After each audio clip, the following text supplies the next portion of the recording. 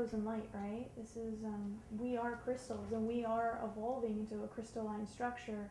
I mean, that's what an indigo, we are indigos and crystals at the same time. It's possible to be that simultaneously. An indigo, for me, I see this like a system buster. Someone has a chip on their shoulder, someone who's angry at themselves, angry at the system. There comes a point where they transmute that anger because they start to see themselves in everyone and everything.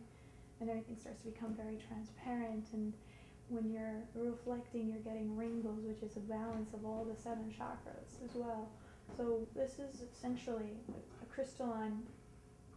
Our cells are becoming crystalline. Everything is crystallizing. This whole planet is crystallizing as well.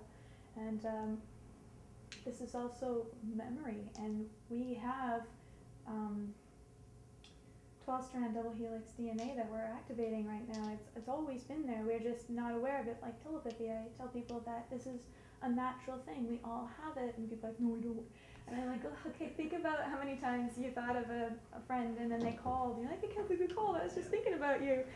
Oh, that's just one of those things we say or a certain TV show. But it's like a muscle. If we're using a cell phone, and a cell phone really is telepathy, but we believe in the cell phone technology more than we believe in ourselves, right? So technology is just training wheels for what we can do on our own. Or it's like a muscle. If you don't develop it, you don't know what you have. If you don't exercise and work it, right? And it's the same thing with crystals. Like we're starting to, with what we're going through here on Earth, where I talk about in Project Camelot the alchemization process of a piece of coal turning into a diamond, or a crystal, or a seed buried in darkness and silence with a lot of fertilizer or shit dumped on you, you do become a beautiful plant, Nice explanation.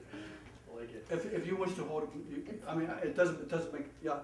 I'm just charging it. Okay, sure. So do you feel something with it? Like, does it have an entity to it? Because these could have been from Atlantis, essentially, is what you're saying. Well, not them, but some underground what civilization. charged them, the crystal that charged them. The crystal that charged them is 3 foot in diameter. Oh, okay. 3 feet across. So they've been charged. So they contain the energy, the frequency.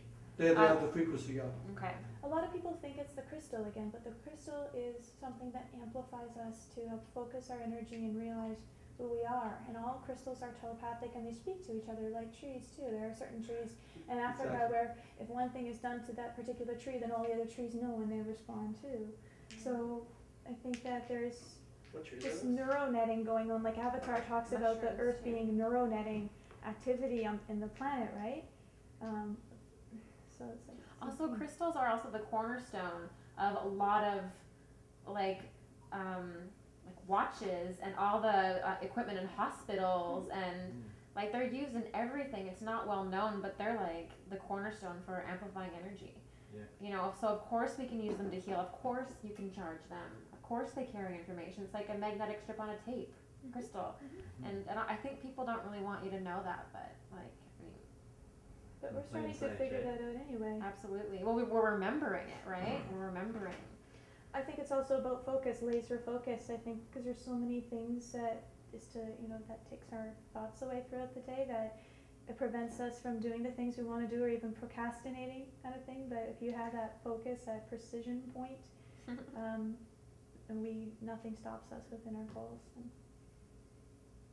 And mission here, I'll let you feel it, Gigi. That's very cool. These are very cool.